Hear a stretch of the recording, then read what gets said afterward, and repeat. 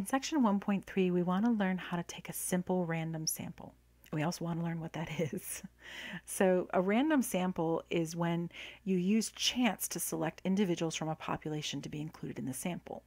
Now that's key. You have to have chance or randomness involved, right? There has to be random chance, which will dictate who is in the sample, rather than just convenience, rather than just who happens to be there. Because if you choose convenience, then everything that you build off of that is statistically meaningless. So for example, if I was thinking about those shows where you watch people dance or you watch people sing and then you call in for your favorite, it's a survey, but it's meaningless because it's only convenience survey. It's a survey of the people that care and the people that are watching, the people that are willing to, spend the money to call in or text in, that kind of thing. So the results are statistically meaningless. That said, it can still decide the winner on, American Idol or something like that, but it doesn't necessarily mean it's worthwhile statistically speaking. Now, simple random sampling is the procedure for which each possible sample of given size little n, that's your sample size, is taken from a population of size capital N, is equally likely to be obtained, right? So every possible sample is equally likely. The list of all the individuals in the population is called the frame. So it's another way of saying list. It's like a fancy name of saying it. Now, a random sample avoids bias. That's the reason you do randomness. So you want that random chance because the random chance helps avoid bias. Maybe not entirely, but it tries. Right? There are many other ways to take random unbiased samples. So the simple random sample is like a building block that we use and with other ways of taking sampling, which we'll learn in section 1.4. So section 1.3 is just this basic building block of how to take a random sample. Now, one more comment. There's such a thing as sampling with replacement and sampling without replacement. So sampling with replacement means that, without replacement, I'll do that one first. Sampling without replacement means that you're removed from the list. Once you're chosen, you cannot be chosen again. So you're removed from the list. Think about dealing a deck of cards, right? Once the ace of spades has been dealt, it can no longer go back, right?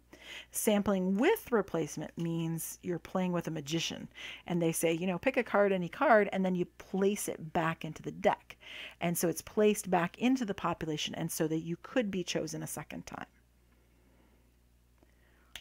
All right. So a statistics instructor wants to obtain a simple random sample of 3 students from her class of 27 students. She assigns each student a number from 1 to 27 on her roll, right? Her roll would be the frame, right? That roll of students, that class list, right? Lists students alphabetically by last name. She claims that each of the following is a simple random sample. Is she right? And the answer is of course not. Of course she's wrong, and we will see why she's wrong. Now, to be fair, some of these will be, but let's see here. The instructor asks a student in the class to randomly choose 3 numbers from 1 to 27. The student chooses numbers 15, 18, and 21. The student with those numbers assigned represent the sample of 3 from this class. Oh, that is not a simple random sample. Nope. People tend to pick in patterns, first of all. And second of all, the student probably knows where their name is and the names of their friends and might be choosing their friends or choosing their enemies or whomever, right? That is not random, right? Once you ask people to do it off the top of their head, it's never random. People are not good at choosing random numbers. So I can make a note. People do not choose randomly. As a matter of fact, when people try to choose randomly, they always mess it up. And I've had statistics instructors tell me that they've had people try to choose random numbers and they prove to them, look at the patterns you built. You build patterns and it's not random.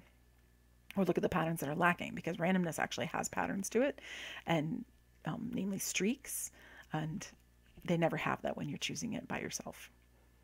All right, a computer randomly chooses 3 numbers from 1 to 27 and reports 8, 11, 19. The students with those numbers, all right, so that's yes, right? That is using a computer program to do random number generation. Now, technically, computer programs have issues with randomness, but we're going to assume that this is a random number generator program, and we'll just let it go. Don't come at me, any of you computer science people, because I know there can be issues with that, but let's just let it go for now. Now, the teacher has two 10-sided dice. She will roll them as many times as it takes to generate numbers between 1 and 27. In this way, she obtains the samples 26, 27, and 14.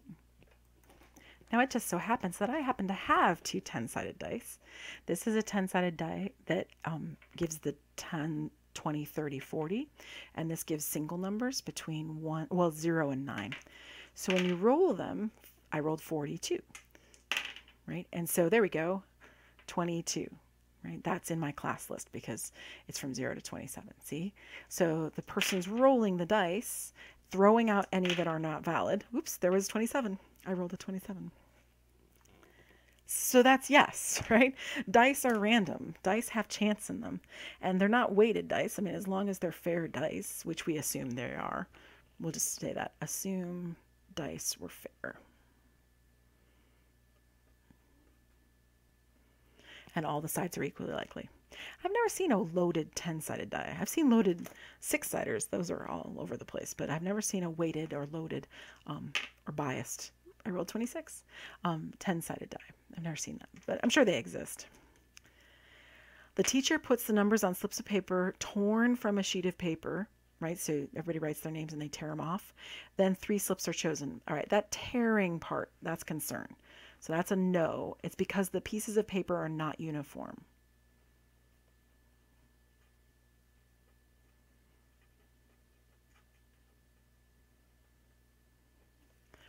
As opposed to when she puts them on 3x5 index cards. Uh-oh, this is still a no. If you're going to put them on 3x5, either leave them open or fold them all the same. But folding lengthwise and widthwise, that's a little bit problematic.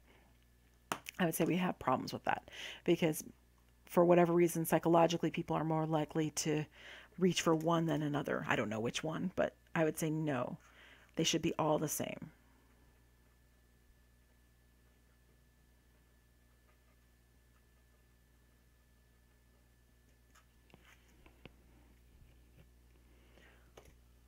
All right, now let's take the time to actually go find a simple random sample. So we have here, CNN published this list in 2002 of the 50 greatest cartoon characters, which I adore. It's obviously a population unto itself. And we are going to, and they were ranking them. They say, you know, this is the first one. They say Bugs Bunny is the best and Homer Simpson's the second best. Rocky and Bullwinkle, which is really 2 of them, but I'll let it go, is third and so on. I don't necessarily agree with their list, but I find it fun. All right, so what variable is rank? First, second, third, fourth, fifth. You can tell that, you know, number 24 is less than number 23, but you can't do any meaningful calculations from it. So we would say, oh, this is a typo. This is qualitative here. Sorry about that. This should be qualitative. This should be quantitative. Sorry about that. And so the answer is that it's qualitative because we cannot do meaningful calculations.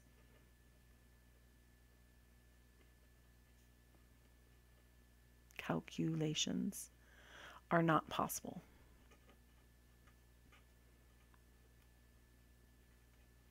And again, I apologize. I'll fix that typo for future. Now, how could we perform a convenient sample of this? Let's say of size 10. A convenient sample would just be like, this is convenient. So you could kind of pick, 5, 10, 15, 20, pick a pattern. Or you could pick your, there's a couple ways to do, well, actually there's many ways to do this. So you choose your 10 favorite characters. I am also fond of Bugs Bunny, I have to be honest. I'm very fond of Donald Duck and Daffy Duck. I've got a thing for the ducks, apparently.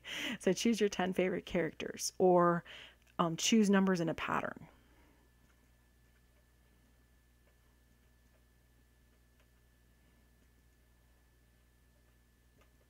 That would be bad. All right, so let's use technology to take a random sample of 10 characters with replacement and without replacement. All right. Now I'm going to show you 2 ways. There is the StatCrunch way and the calculator way. First, I'm going to show you in StatCrunch. So in StatCrunch, of course, we would sign in using our My Math Lab or My Stat Lab ID and password. I have actually uploaded this data set for the whole world to get a hold of. So it's available under data sets. If you type cartoon and press enter, you can find it, the 50 greatest cartoon characters. So there we have it. Or you could go type them, I suppose, but that would seem like a lot of waste. So here we have it in StatCrunch. I click, well, I don't click on it, but I go, let my mouse hover over data. I go down to sample and I click on sample. And then you can either actually choose the rank or the character. It doesn't really make any difference, but I'll choose character. And then I want a sample size of 10, just one sample, that's fine. And for this particular one, I want a sample with replacement. So I'm going to check that little box right there that lets me sample with replacement. And I don't want multiple columns. I don't want 10 separate columns for this. So I'm actually going to stack them right there. Stack with a sample ID, sure. That'll put them all into one column. It'll attach an ID, which I don't really care about, but that's fine. All right, and then you can use a dynamic seed, use a fixed seed. So dynamic seed means it's going to randomly be different every time. A fixed seed, seed is where it starts the randomization process. It's a computer term. So don't worry about it too much. It's fine. Just leave it in a dynamic seed. So I'm going to say compute. And there they are. There's my 10 characters right there. And you'll notice Daffy Duck is repeated, right? Because I allowed for repetition. And when I did that, right, since it's with replacement, that means that some character can get chosen more than once. And apparently the fates were hearing me because I've got Daffy Duck twice and Donald Duck once, all of which I love because I love those characters. So if we're writing notes to ourselves about how to do this, we would go to, in StatCrunch, you can load the data or type the data, right? And then choose, I think it was data, then sample. I'm almost positive, but let me double check really quick. Yep, it was data, then sample. Choose data and sample and fill out accordingly. Right there. And then we could write the list and so on. Right. The list is not that important right now, but when you're writing it for your homework assignment or whatever, I could say, you know, Daffy Duck, et cetera, et cetera, et cetera. Right. That would give me my list. All right. Now, what about the calculator? If you prefer the calculator, and I'm going to change this view so I can make it a little bit larger so you can see the screen a bit better. So you would go to Math. See the probability over there? So you want to kind of hit the left arrow or the right arrow, one way or another. And you want to go to randint, random integer is what that stands for. So I'm going to choose number 5, random integer. And I'll say the lower was number 1, the upper was number 50. So it's going to do the numbers here. And I want a sample size 10. So then I go to paste, enter, and there we have it. Now this particular one doesn't have any repetition, but repetition is possible. Nope, yeah, no repetition. So if I pressed enter again, let's see. Yep, the ones repeat there. See the ones repeated because this one was with replacement. So let's go back to the notes and say what we typed. So in the TI-84, you know, choose whichever one of these you want. You go to Math, that's the button. Then PRB, PROB, or PRB, depending on the age of your calculator. So you got to move over there to probability. And then you choose number 5, which was rand int. In our case, we typed 1, 50, and it gave us some results. Now that was with replacement.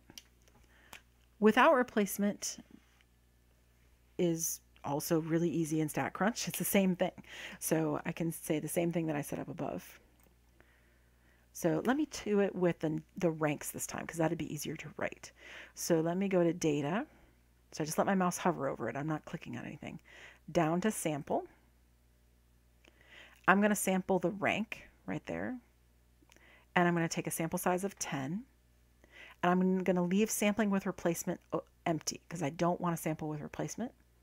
I'm going to stack my results in that sample ID, and then I'll click compute. And there they are. There's no repetition. So it's the same instructions as before. With a calculator, it depends. A newer calculator like this one, when I go into the math probability menu, there's a number 8 that's rand int no repeat. So I would say 1, I would say 50, I would say 10, everything would be great. The problem is that older TI-84s and TI-83s do not have that feature. So older TI-84s and 83s don't have rand int no repeat. So what they can do instead is actually go to math probability rand int and just choose more of them. So say 1, say 50, you know you want a sample size of 10, you're only going to have a couple repeats, so maybe go 13 and paste. And if there's any repeats, you just take one of them, right? So that's how you do it. You take the first 10 that don't repeat, if that makes sense. So that's the way to do it on an older TI-84, because not all TI-84s have that rand int no repeat feature. All right, so let's make a note right here in our notes about how to do this. So StatCrunch is the same as above, but for this one we chose with replacement. Select, I guess I should say. Select with replacement in that big window. There was an option there, right, to select with replacement. It was a little box. Whereas StatCrunch down here is the same as above, it's just so you do not select with replacement.